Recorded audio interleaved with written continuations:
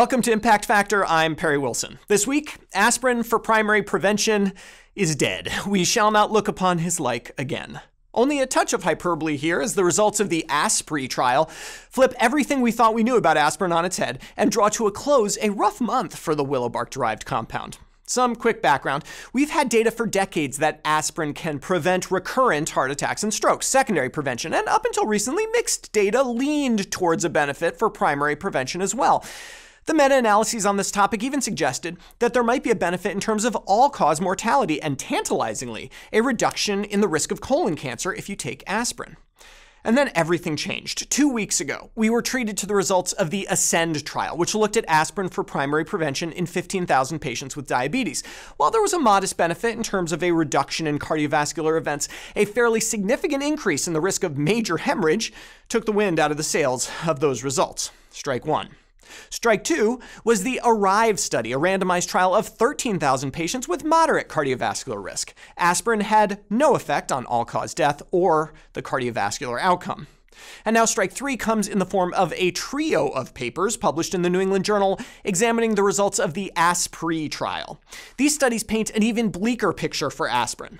Now, the Asprey Trial was a huge study enrolling almost 20,000 individuals in the US and Australia. It was targeted to older adults greater than age 70, a group expected to be at higher risk of cardiovascular disease or death. The primary outcome was a composite of death, dementia, and disability, an effort to capture the fact that in an older population, simply living longer is not always the goal. Aspirin had no effect on the primary outcome. But the results get weirder. Looking just at all-cause mortality, the rate was higher in the aspirin group than the placebo group. Fortunately, absolute mortality rates were really low. It would suggest that for every 100 patients you treat with aspirin, you'll see one extra death over a 5-year period. This is tiny, but still, this is aspirin. What happened to the wonder drug? Spurred on by these strange findings, the authors published their second paper in the journal examining the causes of death, and the findings were driven by, wait for it, cancer. This is where we'd insert a record scratch if Impact Factor wasn't such a sophisticated production. The rate of new cancer diagnosis and death from cancer was higher among those taking aspirin compared to those on placebo. This runs counter to much of what we've been told about aspirin in the past. What's going on? I suspect nothing. And here's why. Death was not the primary outcome in the Asprey trial. We specify a primary outcome because we know that the more outcomes we test, the higher the chance we see a false positive. In fact, if you account for multiple comparisons in the Asprey study, the death signal would not have achieved statistical significance. We would chalk it up to simple noise in the data.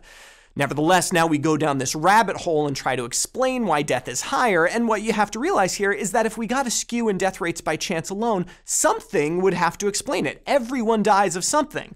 So the finding that it was cancer is not necessarily that weird either. My number one rule in medical research goes like this.